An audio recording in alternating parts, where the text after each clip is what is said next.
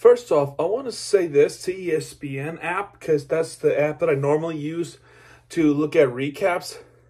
Well, in this case, I don't know why it's doing this, but it seems like the alerts of the Florida Panthers all of a sudden just cancels out.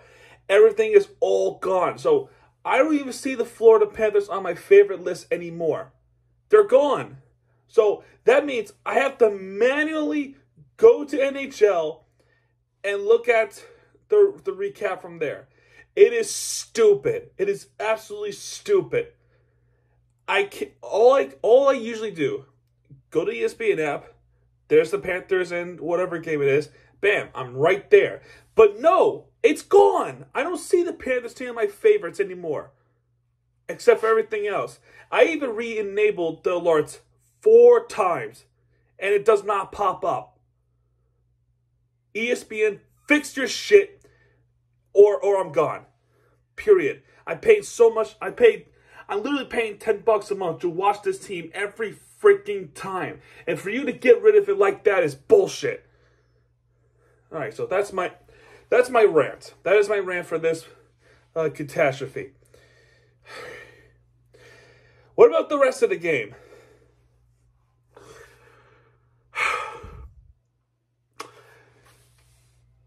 This game sucked. It sucked for a lot of reasons. First and foremost, there was a lot of opportunities that we never even get behind. Ersson was a good goalie, yes, but my God, you have to capitalize. And number 2, do you really have to lose when I'm at the game? Seriously?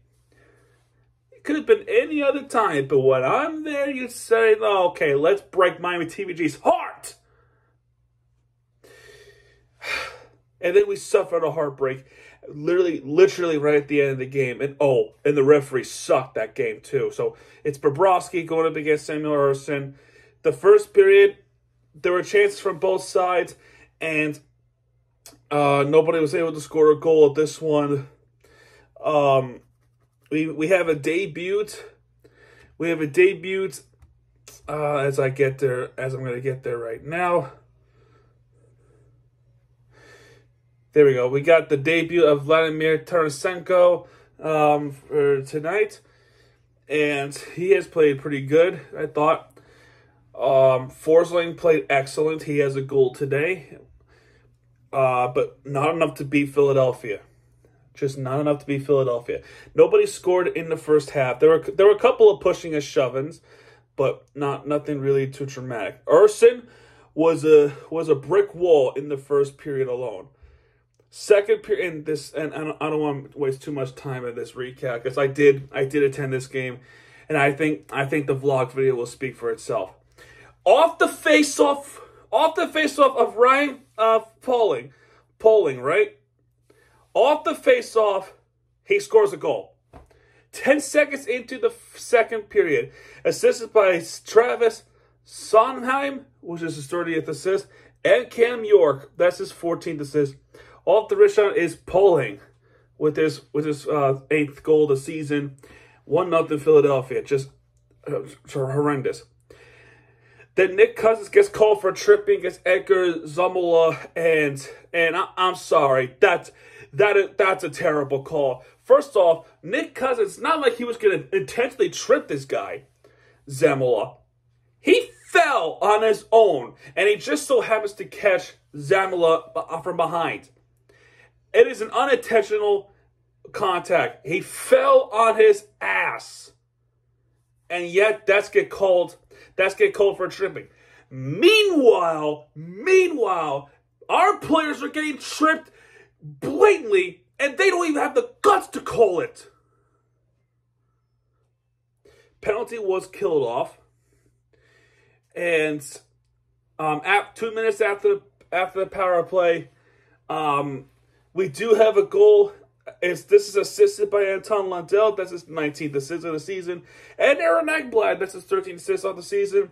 Off the snapshot, the guy who has signed an 8-year extension with the Florida Panthers. That's right.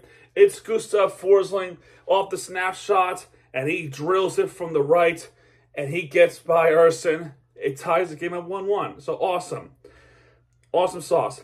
Mark Stoll. Welcome back, Mark Stoll. They did a little tribute at the game. To say welcome back, Mark Stoll, who was the former Panther from last season. He gets called for a trip against Carver Hickey. That will be the only power play for Florida tonight. And Florida's power play was killed off. So there's that. And we got 2 penalties. One from Kachuk, which is the slashing against Garnet Hathaway. And Garnet Hathaway gets called for a roughing against Matthew Kachuk. Both of them were number 19, and they both go to the penalty box for a 4-on-4, and that 4-on-4 would be killed off.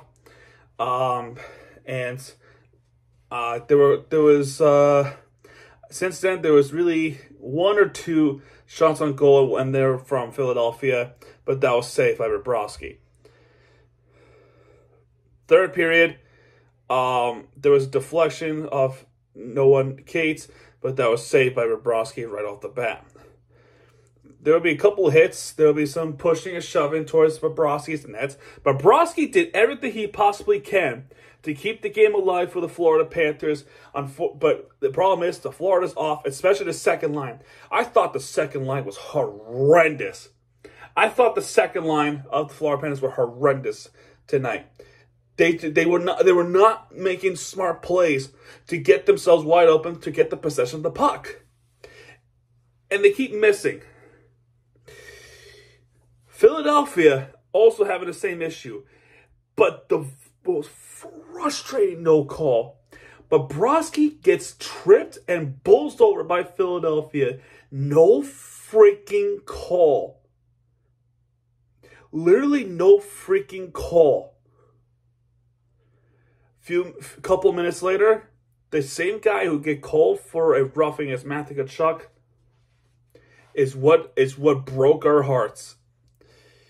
This assist by Noah Cates, that's his 10th assist of the season. And Mark Stoll, that's his 4th assist season. Off the wrist shot, it's Garnet Hathaway for Philadelphia. And that's it. There was an empty net opportunity, but make the long story short, there was no empty net goal. There was no goal. So, yeah, that's pretty much it. Final score of this game, 2-1. Just absolute heart. This was brutal. This was brutal to watch. It sucked. And what's worse is I had to witness it on my own eyes. When we look at the team stats, Florida had more shots. Florida had more hits. Florida definitely had more power face-off wins. 2 total penalties. The most frustrating part about this game is no matter the offense that we had, majority of those were blocked. 29 blocks that Philadelphia has made. And they've taken away the puck 26 times. We gave it away 14 times. That's bad. That's really bad. Those were the killers of us. But bottom line, if you don't score a freaking goal, you're not going to win. Our losing streak is over. Trust me, I kind of was in the moments after the game. It was not a good look on my part, but I couldn't help it because A, it's rare for me to go to these games because I not here a lot. And number two,